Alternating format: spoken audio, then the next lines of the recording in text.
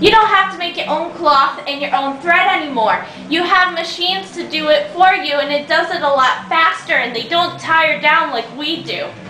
And because of that, we got the first successful cotton spinning factory right here in America, run by our very important Mr. Slater, right in that portrait. He started this all.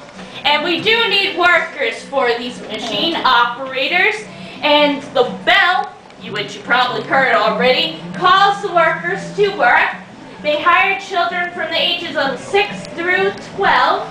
And they hired children so young because they were very small and quick and nimble, and because they got less pay.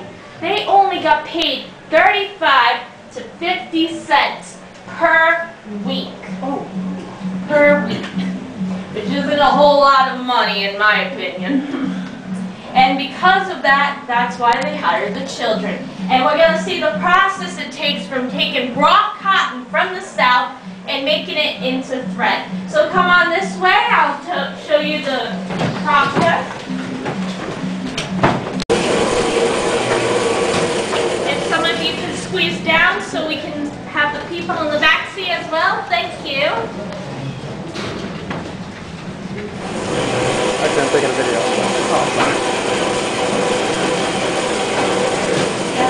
It's from up there. Okay. Oh, it's coming down into the bobbins down below. And we have another type of spinning machine, except it's a much later version, and it has a carriage that comes back and forth to spin the cotton into thread. So gather around this railing. Sunday and his day off, and he would, a lot of, obviously, the children that worked here were uneducated. Yep. A lot were immigrants, they couldn't speak English. He would come in and teach them Sunday school on Sunday mornings. Awesome. He'd teach them religious classes. Then he'd teach them scholastics, reading, writing, arithmetic, history, geography, on his own time. Once he started making some money, he hired student teachers from Brown University to teach them, so he kept it up. Now, I don't know how long the tradition lasted after his time, probably not long, but he was very innovative like that. He insisted that they have a Christian education and they have a scholastic education too.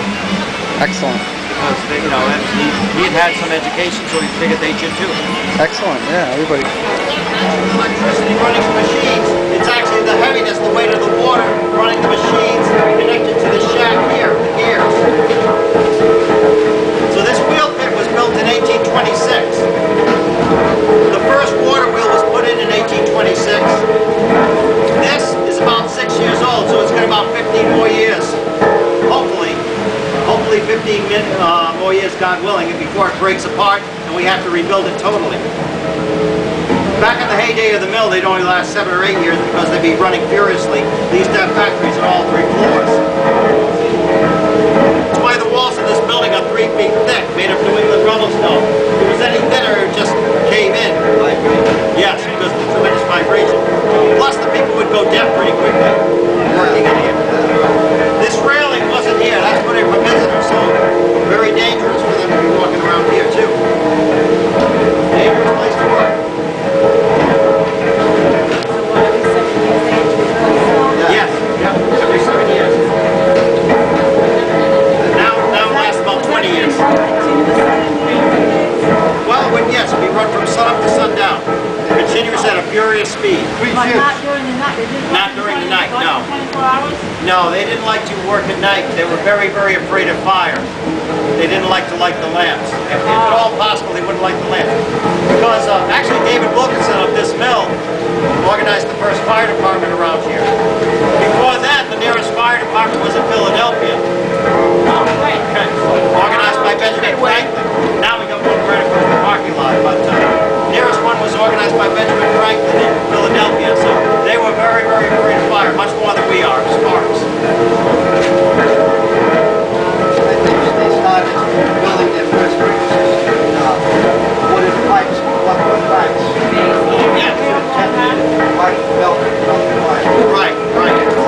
What controlled the speed of the water. What controlled the speed of the water? Basically, if you put that the pin in, put it on the backboards, how much you press down, it'll open the gate. So however far the gate is, that's how much water will rush in. Yeah, Unless you have a drought, then it doesn't matter because you won't get the water A pressure anyway. lot of waterfalls have different amount of gates. You know, different Right, amount of yeah. gates, so you just If I open, it'll be going twice as fast if I open both gates up. Plus, there's a governor there, you can kind of regulate the speed too. Basically, it's the amount of water coming through. Does that change during the day?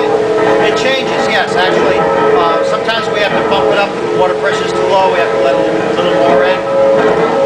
So you see it'll slow down and speed up with the current. Yeah. Basically, how much water you let in is how fast it'll go. So what was built 7 years ago?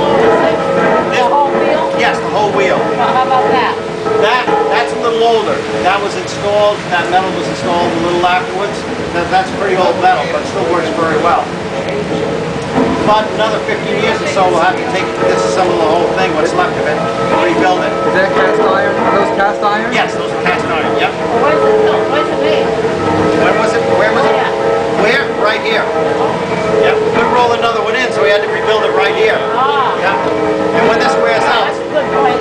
right, when you look in, you see the frame. You're going to have to take all the wood out, rebuild it right around the frame, repair the frame. Is the wood soaked in creosote or anything? Is the wood soaked in any preservative or anything like that? It's kind of got some pitch on it. Okay. Yeah, it's preserved with pitch, otherwise it's just plain Like they wood. built Noah's Ark. Right, yeah, right. Yes, it's kind of the same thing. I don't know if it's gopher wood or what. Yeah, whatever, yeah. Actually, it's southern yellow pine and oak on the outside. How long does it take to build that thing? Well, it takes about, I think they did it in like, he almost killed himself. He almost died of pneumonia. He froze to death, breaking up the ice. He suffered lung problems the rest of his life from that. He lived to be age 66. That's pretty good in those days. Yes, yep, that was pretty good.